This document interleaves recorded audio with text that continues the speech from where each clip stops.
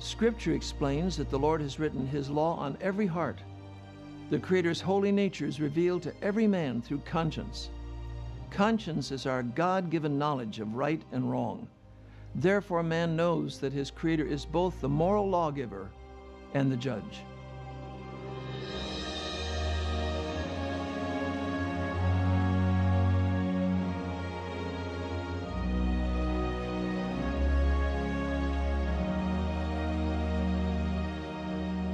Do you have a conscience? I believe I do have a conscience. Do you believe that everyone has a conscience? Absolutely. But do you have a conscience? Yes. Where did it come from? I don't know. The Bible makes it very clear that the knowledge of God is written on our hearts, even that knowledge of right and wrong. Have you ever told a lie? Yes. All right, what does that make you? A liar. Liar, right? Have you ever stolen anything? Yes. What does that make you? A thief. Thief. Just supposing you're in a shop, in a store someplace, and there's something that you really need, and it's just sitting there and nobody's around watching it. You say to yourself, I haven't brought my wallet, forgot that, nobody looking, in the pocket. And it goes in, you walk out, nobody challenges you, and you got away with it. Inside, what are you thinking? At night, when you go to bed, what are you thinking? And I think anybody knows fully well that the thoughts will go round in the head, I stole that. This is a conscience. Have you always obeyed your God-given conscience? No. No. Have you ever used your Creator's name, God who gave you taste buds and eyesight and every good gift, ever used His name as a curse word? Yeah. I have. Jesus said, you've heard it said you should not commit adultery, but I say to you, if you look at a girl lustfully, you commit adultery in your heart. Have you ever looked at a girl lustfully? Yeah. Okay, so you broke that commandment, right? Yeah.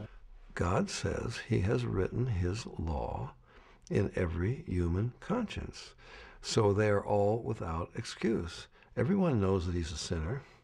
Everyone knows he's broken God's laws. Everyone knows he hasn't done right. We have the ability to know right and wrong. If we have the ability to know what is good, then God also must know. He must be the ultimate creator. revelation of morality, of Yeah. what's right, of what's good. Because how would we know what was right or wrong? Yeah, I know, It's that's him. amazing. The fact that every man knows right from wrong, Okay. what does that tell us about God's character and nature? That He's just. If God were to judge based on the holy standard, would you be guilty or innocent? Guilty. So if you were guilty as a blaspheming, lying thief, on the day of judgment, will God send you to heaven or hell based on the 10 Commandments?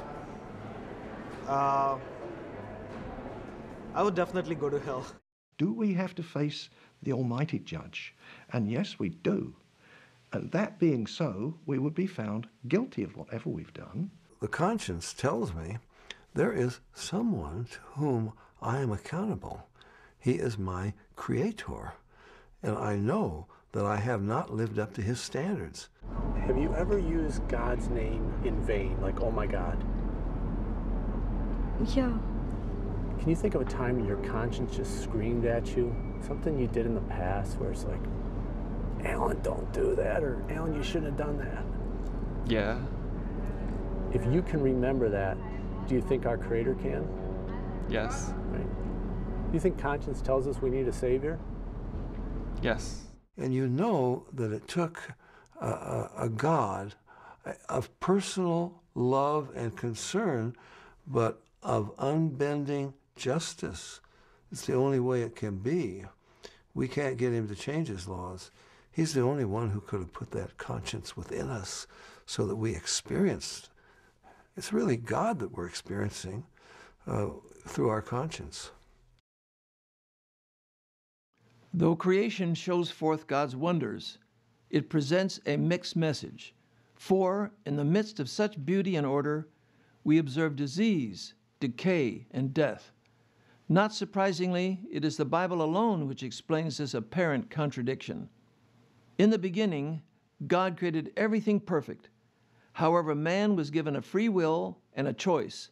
Sadly, he chose to rebel against his Creator.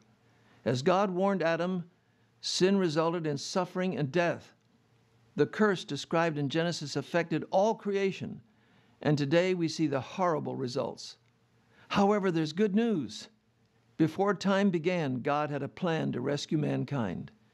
Because the penalty for sin is death, the Creator came to earth as a man, lived a sinless life, and died to pay the penalty for our sins. He then rose from the dead and offers forgiveness and eternal life to all who will trust Him.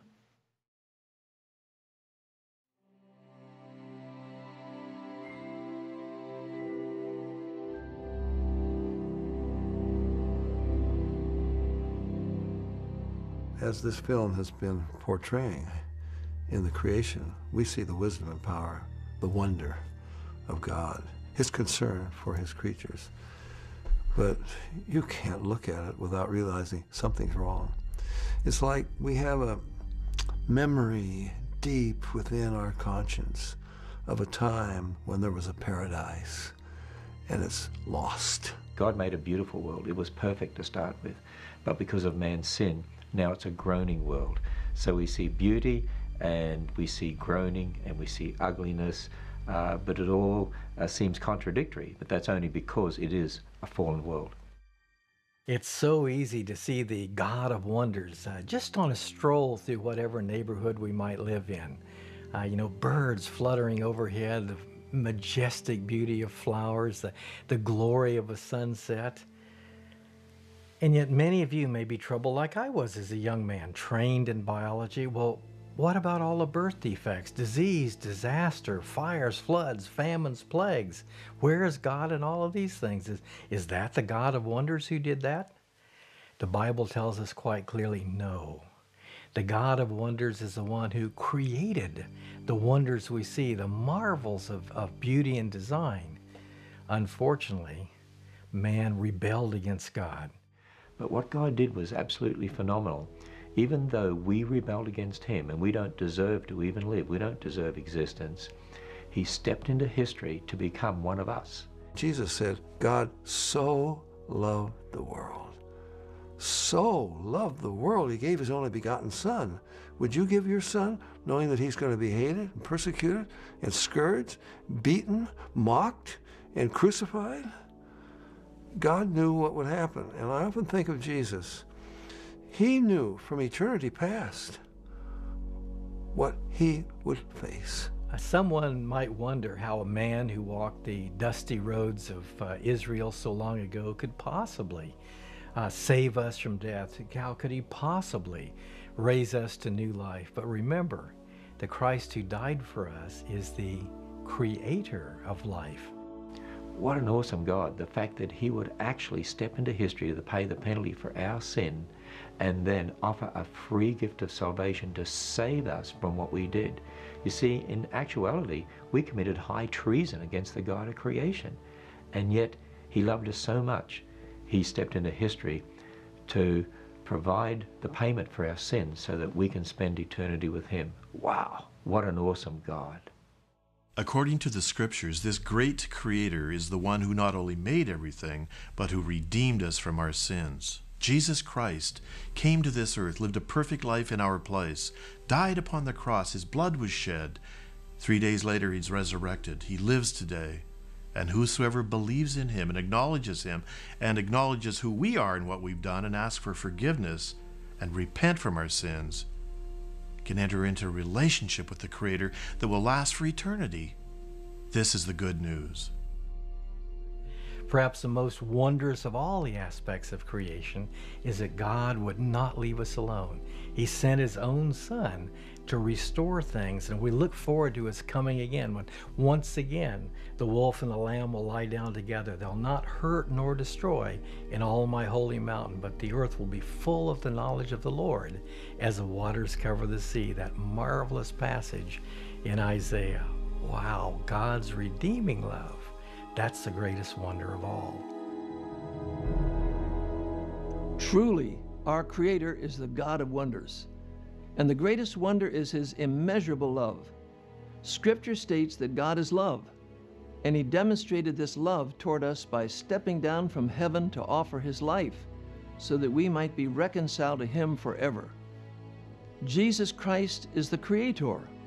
On the cross, He bore our sins and then rose from the dead. The Lord now offers everlasting